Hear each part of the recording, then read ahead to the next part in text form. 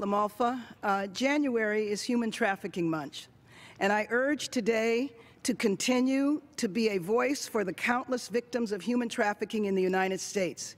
If we as members of Congress want to truly address the sex trafficking epidemic, we must face the facts. We must acknowledge and address the direct link between children in the foster care system and children who become victims of sex trafficking. For far too many children, the foster care system is an unwitting gateway to sex trafficking. This is a nationwide issue that requires a federal response. In 2010, 59% of the children arrested on prostitution-related charges in LA County were in the foster care system. A 2007 report from the U.S. Department of Justice found that 85% of identified child sex trafficking victims in New York State also had contact with the child welfare system. Further, according to the FBI, an estimated 70% of child sex trafficking victims in Florida had histories with the child welfare system. Children in the foster care system are our children, so when they fall victims to trafficking, it means that all of us have failed. To help all victims of trafficking, including foster youth, we must change our mindset on how we address this horrific crime. A child who cannot consent to sex should never be called a prostitute. The men who prey on them are not Johns, they are child molesters. T. Ortiz Walker Pettigrew is a former foster youth who became a sex trafficking victim.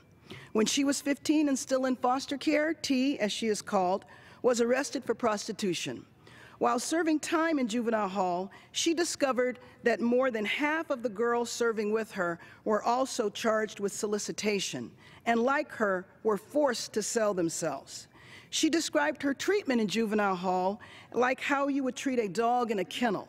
She was put in a box and kept waiting. She was treated like a criminal and did not receive any counseling or support services. Because she was punished and not helped, she was arrested again when she was 16 years old, and she spent her 17th birthday in juvenile hall. I'm grateful that she found the strength and support to escape from her pimp. She now uses her voice to advocate for sex trafficking victims and to urge policymakers at all levels of government to do our jobs to prevent young girls from becoming sex trafficking victims. Because of actions from women like T, local officials in Los Angeles have changed their approach to addressing this issue. They have realized that arresting the victims won't solve the problem. Last year, LA County Sheriff Jim McDonnell announced that his department will immediately stop arresting children on prostitution charges. This announcement was coupled by the LA County Board of Supervisors adopting a countywide effort to ensure that child victims of sex trafficking are truly treated as victims and receive support services they need instead of punishment. Last year, this Congress came together as Democrats and Republicans to pass comprehensive human trafficking legislation, but our work does not end when the bill was signed. We must also use our positions to urge local officials in our districts to follow the best practices used around the country.